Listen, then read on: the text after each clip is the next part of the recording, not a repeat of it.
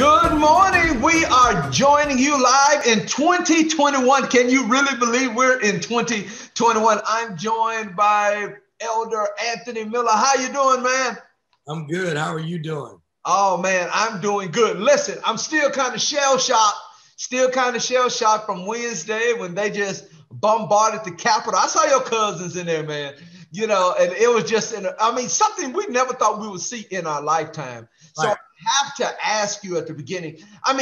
Everything was shocking, but what was the most shocking thing about the activities on Wednesday that just was like, wow, for you? Probably the most shocking thing was that a group of people who were so convinced that a wall could be effective at deterring people from getting to places that we don't want them to get so easily were able to scale a wall. That's probably the most shocking thing to me, that they disproved their own theory of a wall being an effective border protection for our country. So that was probably the most shocking thing, along with just the fact that it was just people who hated rioting so much showed support to it themselves. So those two things are probably the most shocking things to me.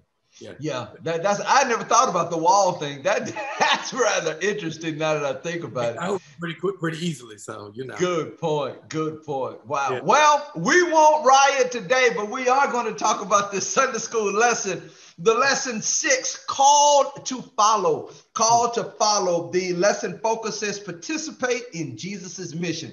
That's simple enough. Participate in Jesus's mission.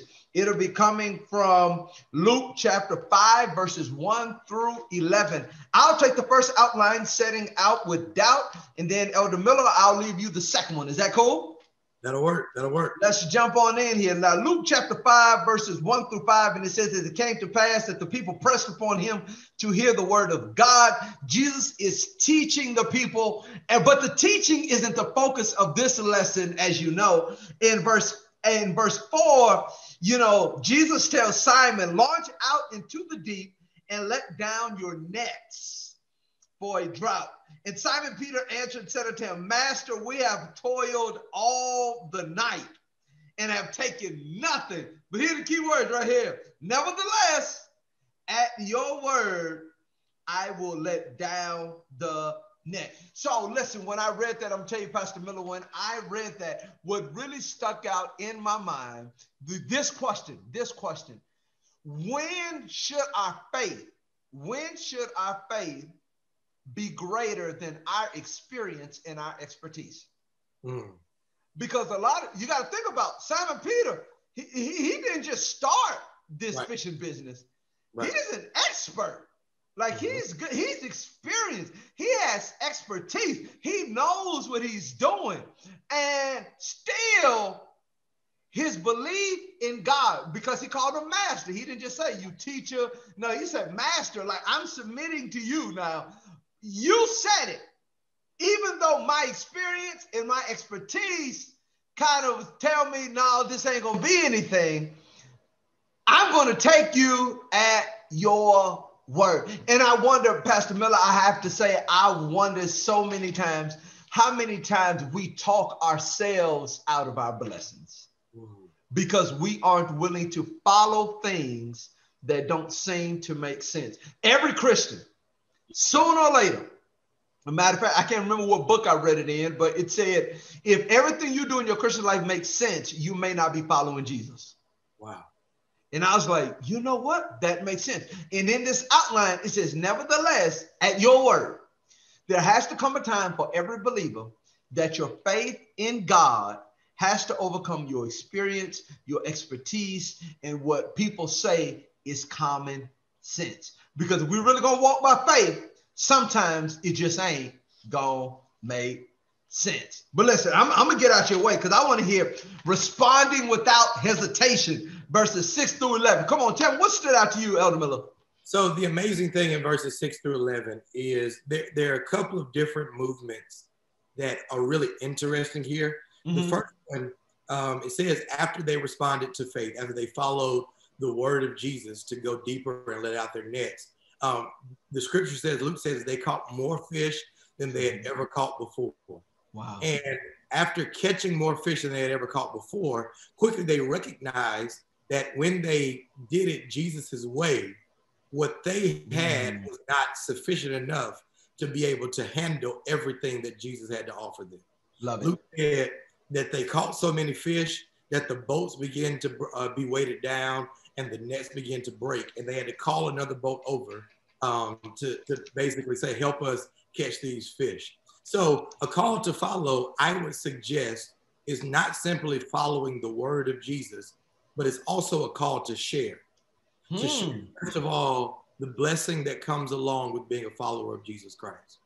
Jesus gave one boat the word to go out into the deep and to let down their nets. But because they were faithful, they caught enough to fill both boats. That's good. The amazing thing is, when we follow Jesus, we never kind of consider sometimes how us being obedient to the word, the way, and the will of Christ can be a blessing to somebody else. So after this amazing thing happens, we see where Simon begins to fall down on his knees and begin to basically worship Christ and begin to say that he's not worthy and all of that. And Jesus says, basically, if you think that's something, now I'm going to take you from being a man who catches fish to a man who catches men.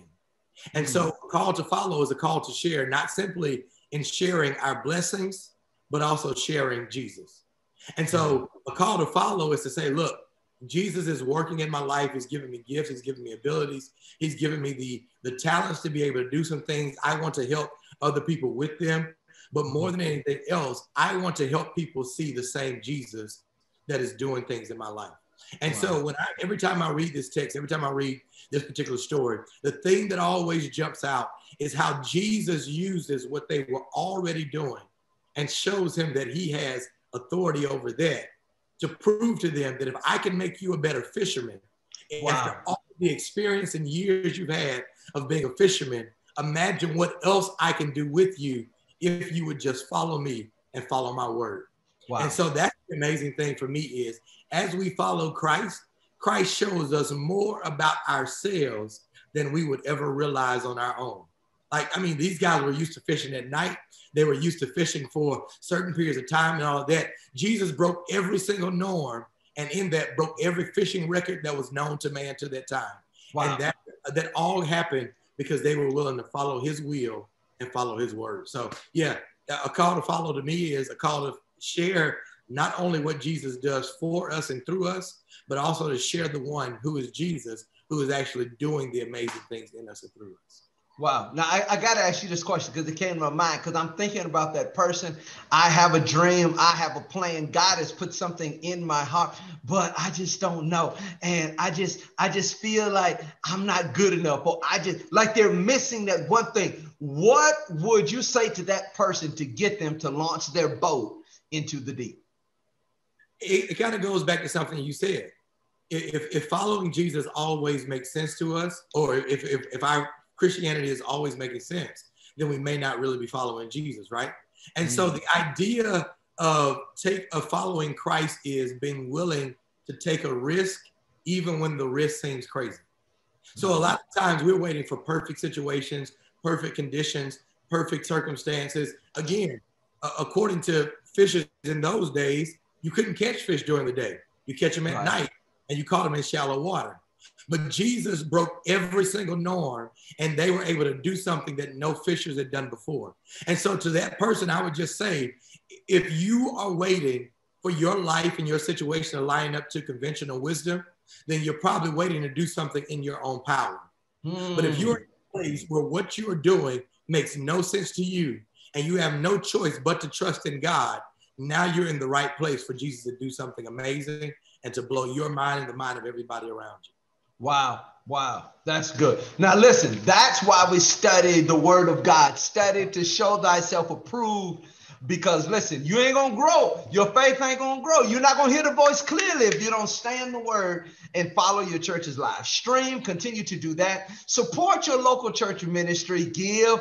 Do youth activities. Don't forget about our children and our youth. Let's make sure we do that, because we are all called to follow in various ways, but we're all called to follow. Elder Miller, I'm gonna give you the last word. If people forget everything they heard about this lesson, what's the one takeaway that people should take from the lesson called to follow?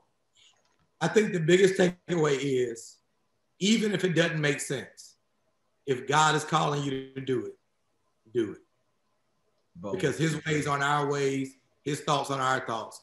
It don't have to make sense to you as long as it makes sense to God. Ooh, if it doesn't have to make sense to you as long as it makes sense to God. That's good teaching. That's good teaching. Make sure you enjoy the rest of your Sunday, and we'll see you next time. Take care. Bye-bye.